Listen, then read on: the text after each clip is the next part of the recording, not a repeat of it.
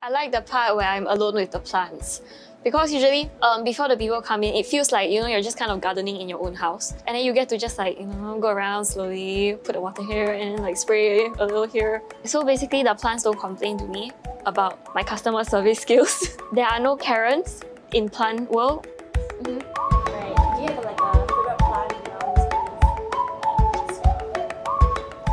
Hi, I'm Winnie, I'm 19 and I'm currently a student studying landscape design and horticulture in Polytechnic, and I also work part-time at Atelier Day. I worked at Atelier Day because I was actually first looking for a gift. I saw they had this DIY terrarium thing, so I came in to make a DIY terrarium. And then after that, I saw the plant displays and stuff. Then I saw that they were hiring, so I just walked in. Then I asked the sales assistant, are they hiring? And she's like, yeah. And I was like, okay, cool. One thing was like, okay, you start next week. And I was like, oh, okay. Yes, nice. I like the display a lot. Not sure if they can see, but when you walk into the shop, when you turn the corner, the first thing you will see will be this gigantic plant display. So it's very starking compared to every other thing around the shop, I guess. Display looks very nice because it looks very well balanced. It's very rare to see plant shops do an actual landscape display on their storefront.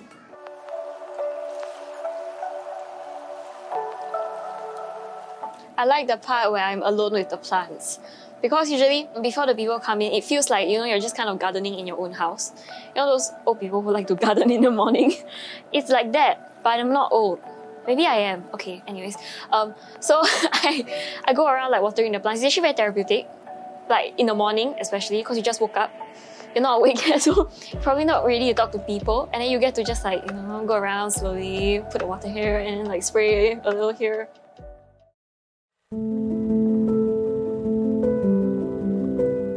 There was this customer that came in with her boyfriend. Then I said, okay, so what plants are you looking for? Then they were like, oh, air plants. And I was like, oh, okay. Let them do that thing, look around, Then they were like, hi, how do you know how to choose a good air plant? So I said, okay, the air plants just came today, so all of them are actually quite good. So you can just pick anyone, it doesn't matter today. Then she's like, okay, but how do I know which one is good? And I said, you look for the ones without the brown leaves, and all the ones here are good because they just came in today morning. Then she's like, what about this one? This one got one dead leaf. And I was like, I showed you something. Then I took the air plant, okay? Then I plucked off the bottom, okay? Then I gave it back to her. Then she got mad at me. And then I got a customer complaint. Fun. First thing in the morning, they were my first customers.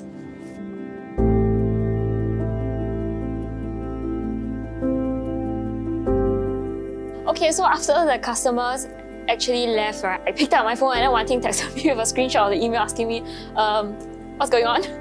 So I told her what was going on. Then she said, oh, usually you need to give instructions, you need to explain what you're doing to the plant as you're manicuring it so that the customers won't get a shock. You usually want to know what's going on, then you have to explain it slowly.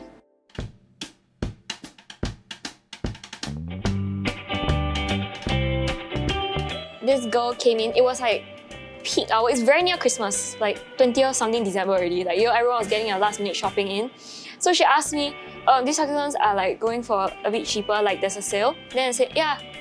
And she's like, oh, okay. So can I get 50? And I was like, oh, yes, you can get 50. She was very nice about it and she kept saying, oh, I'm so sorry to bother you, but thank you for this. I'm sorry. And then I was like, no, it's fine. This is my job. Wait, I can do that actually. I'm so sorry about this. Oh my god, thank you so much. That's so nice of you. Oh my god. And then she walked off. Then she came back. Hi, oh my god, I'm so sorry. Can I get another 10? And I was like, she wants another 10. And I begged the 10. And she kept apologizing. I didn't know why she was apologizing. But she was very nice. I love her. I hope she comes back again. One thing taught me a lot about terrarium making. Because I feel that all her terrariums are very unique. Every few weeks she'll bring in a terrarium but in a different vessel. And I think customers like that also. So they will usually buy the ones that are more rarely found outside. Each piece is actually unique to its own, so you won't find the second terrarium that looks exactly like it, because since the terrariums here are not mass produced, so a lot of the customers come in and ask me oh, I've never seen this before. Yeah, because there's only one. Especially during Christmas period, they sell really, really fast. Even if it's the same container, the design inside it will be different. So if you really want that specific one, right, you have to get that specific one because it's rare that we'll make the same one again. There's rarely any duplicates for the terrariums. The customers can usually choose like the theme that they want. So maybe they'll prefer like a more natural theme where there's like lesser figurines, or maybe a more fairy tale theme. People actually prefer that because it feels like they get to make their own decor in their house. So they actually really enjoy the process of choosing out the figurines themselves and like the plants and like the look of the terrarium.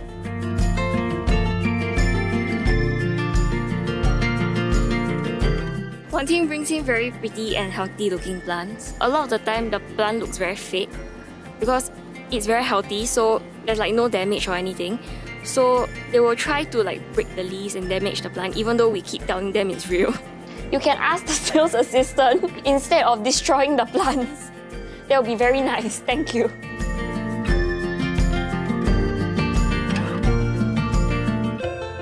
I learned that usually you have to treat plants and humans differently. So for plants, you actually just need to like take care of them. If they want something, they'll show it. So if it doesn't have enough water, it'll start wilting and all that kind of stuff. But if for humans, they probably won't start wilting, so that's not very helpful.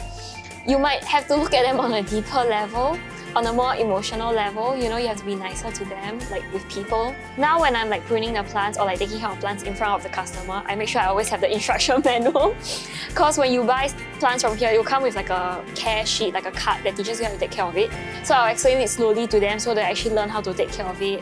And then they'll actually like get something from me. So they won't come to me with a big one like help. I learned that since like different plants have different needs, different people will have different preferences. So when different people walk through the door, you can roughly gauge what they want from like the questions they ask you or like the things they tell you. Then you'll be like, oh, then you can recommend them the plants faster. So I learned how to communicate with people better and find them the plant that suits them. Because that is my job.